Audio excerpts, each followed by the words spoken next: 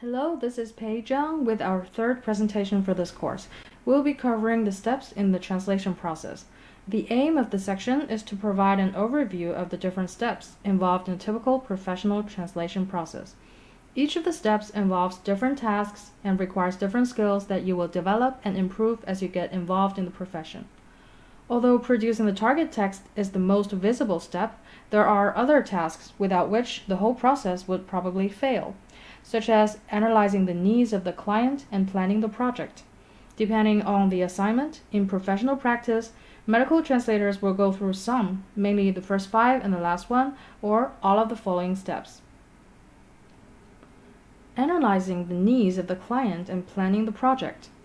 On receiving an assignment, you should discuss the specifics of the project with the client. Once you have a firm agreement with your client, you should plan the project. Coordination with other translators if necessary, terminology management, contact with experts in the field if necessary, and so forth. Reading and understanding the source text. It goes without saying that in order to translate a medical text properly, you need to read it thoroughly and have an adequate understanding of it. Comprehension of particular terms is necessary, but of itself is not enough. A broad understanding of the whole text is also required.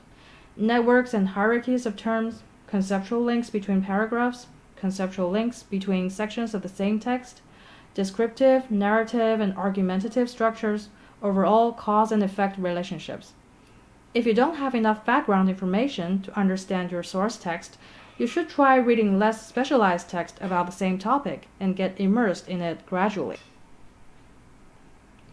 Compiling a glossary. Glossaries are used to ensure that terminology is consistent, internally with the solutions adopted in a particular assignment and externally with the client's norms and preferences. In addition, compiling our own dictionary will allow us to acquire new concepts by means of definitions and to better understand conceptual relationships between different terms. Glossary compilation should be done in such a way as to allow us to retrieve and use those terms and definitions again in the future, or to share them online with other translators. Hence the convenience of using electronic terminology managers.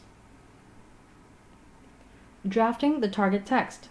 Once you have understood the source text and have compiled the glossary, you are in a comfortable and self-confident position to start drafting the target text, be it a full translation, a summarized adaptation, or whatever the client needs.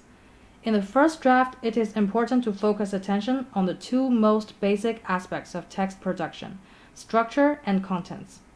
We must consider both the macrostructure of the target text, sections, subsections, moves, flow of information, etc., which may or may not coincide with that of the source text, and the factual information the structure should contain. It is like digging the fountains and erecting the pillars that will support all the other parts of the building. Our aim now is accuracy in bringing to the target text at least the most relevant information contained in the source text and putting it in the right place. We will also deal with most translation problems at this point. Conceptual and formal details will be sorted out later in further drafts, in which we will focus on microelements, such as links between sentences, word order, terminological choices, etc. Revising and editing the target text.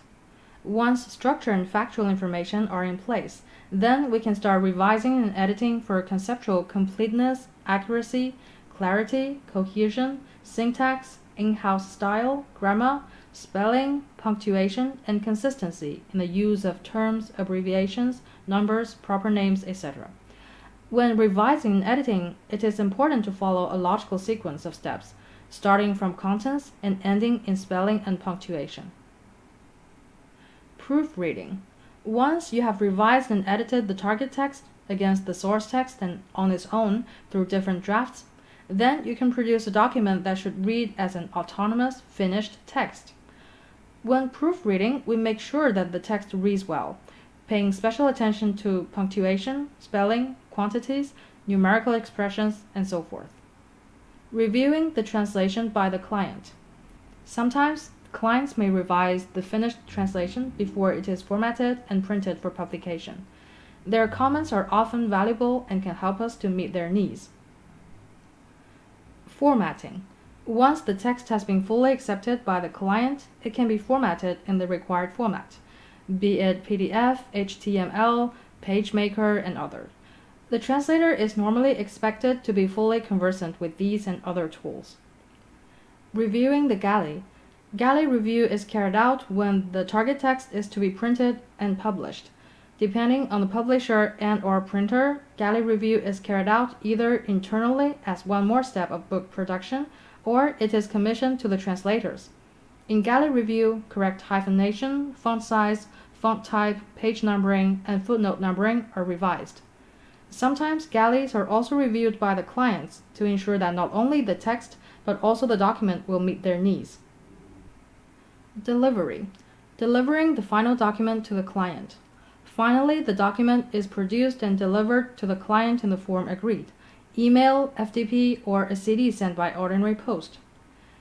In the rest of the chapters, we will be looking in greater detail at the most basic steps presented so far, analyzing the needs of your client as far as readership is concerned, reading and understanding the source text, solving translation problems, compiling a glossary, and drafting and revising the target text.